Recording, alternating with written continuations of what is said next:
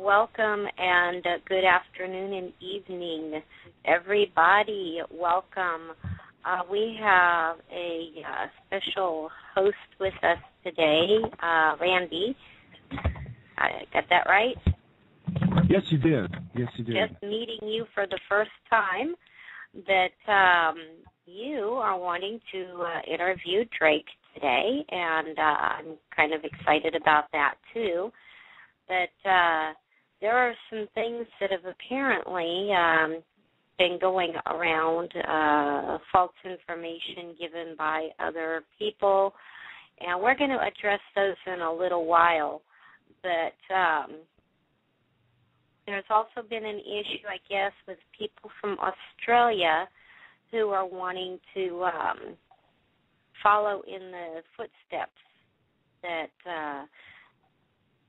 citizens here have taken and, get the Australian sovereignty and whatnot. And for those people, I would have to ask them to send an email with their country in the subject line so that we know who to forward those on to. And the email can be sent from the Freedom Reigns website. And so, anyways, Randy, I'm going to let you go ahead and begin with your interview.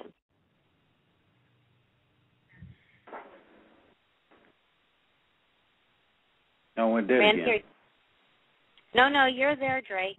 Randy, are you there? Okay, goodness gracious, it looks like we are still having technical issues. I guess Randy was called in as the host. I was having a lot of problems with delay. Are we in real time now? Yeah, we're in real time. Hi, Drake. Hello. So, Randy, do you want to go ahead and start your interview of Drake?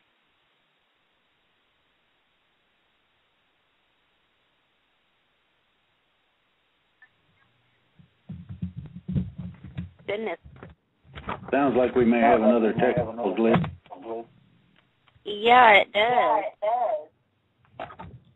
And somebody also has their speakerphone on. Yeah, that's what I was experiencing too. I had like about almost 30-second delay on my signal. I think maybe I've got that corrected on my side now. Okay. All right. Well, I've got Drake here for you, ready for you to interview. I don't know who's got the speakerphone on because I have got all mics muted except for yours, mine, Drake's, and I think we have Muggsy who's called in as the host. Okay, yeah, that's right. There was a lot of difficulty with me getting tapped in, and so I apologize for that. There was a number of problems. I appreciate being on today. I appreciate you making the time for me to come on and talk to Drake. I know that there's a lot of things that you have to discuss, and I'm very interested right now in kind of getting to some things that are concerns that have been filtered through me and through our network regarding specifically the paperwork that has been filed and an interest that people have in, at this point, maybe being able to see that. Can you maybe respond to that right now? Yes, I can respond to that in a couple of different ways. Okay. First of all, Drake, it's good to meet you. Say what? I said it's good to meet you. Good to speak with you. Oh, good to meet you too. Okay. Let's see here. How can I preface this correctly? We have supposedly made blank copies of the paperwork without signatures available through one of our people that was handling the paperwork. And I don't know, Deatra, do you feel comfortable with requests for that coming through you, or how do you want to do that? Yeah. Actually, no. What's happened is we have had one state has graciously offered to redact names also is to protect those individuals. And we will be placing those documents in image form on our website, and hopefully they will be available by tonight. Our webmaster is currently out, but when I spoke with him this morning, that was the top of his priority list for the website. It will have its own little button and everything else, so it'll be very easy for people to find. Okay, Does great. that answer that question?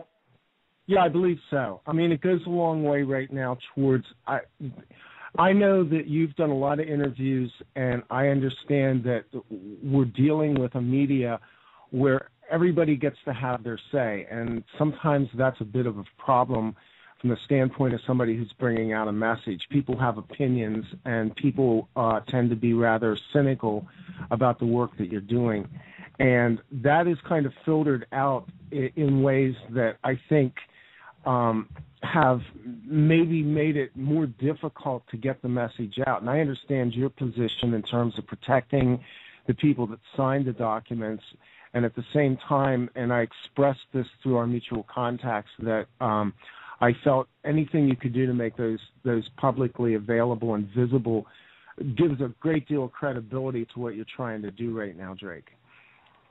I appreciate that, too. I've had a lot of requests in varying different ways, both on shows and via forwarded emails requesting something. And so far, that wasn't available. Now that it's going to be, my next step is that I've requested official documentation of some sort from the people I deal with. So We'll find that out hopefully in a day or so. My line of questioning about the documents, and this really was the top of the things that I wanted to talk about, is that maybe it would be good for the people to understand the process itself and what that entailed, and why, for instance, when you file documents into a court, these documents are documents of record. Therefore, there is an assumption, and I'll put it that way, that these documents would be publicly available or available in a way that would be verifiable. In other words, a paper trail. No. That's another aspect of this. If you don't have the code numbers, you don't have access, just that simple. Now, what you have to understand, or what people don't understand, is that this was simply a notification process. However, within the paperwork itself, there is a complete divorcement from the present corporate government and governmental structure, any of their affiliates and any of their assigns, superiors, etc. In other words, we have divorced ourselves totally from what is going on. Now, in that process, one of the things that was done was that the paperwork itself declares our freedom, just like the Declaration of Independence. Through that, if people would bother to read it, it states that a government that becomes repressive and that the people can't live with any longer is allowed to be, as a duty by the citizens, replaced. That's basically what this is about. And the simplicity of it, I know, is difficult for some people to get their head around. However, the basic civilian authority for the military to back us up has been given through that declaration, that notification process, and the documents used. The documents are the 1787 Constitution, the Articles of Confederation, the Bill of Rights, and that beautiful thing called the Declaration of Independence.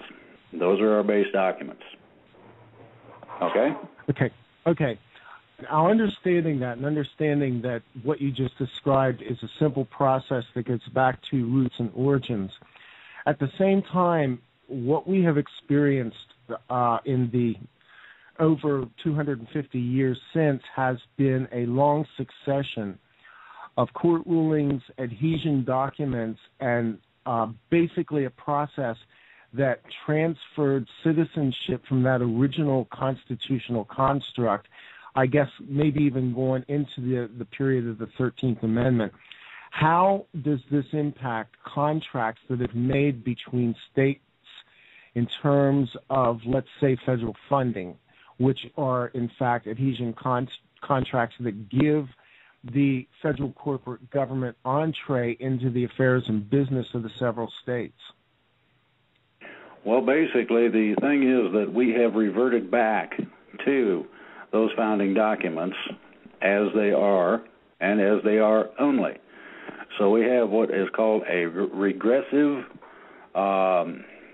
legal position back to those documents and nothing after holding any validity. So basically we're starting over similarly to what was first put together in terms of the structure, and circumventing any and all of any of the agreements, executive orders, laws, rules, regulations, you name it.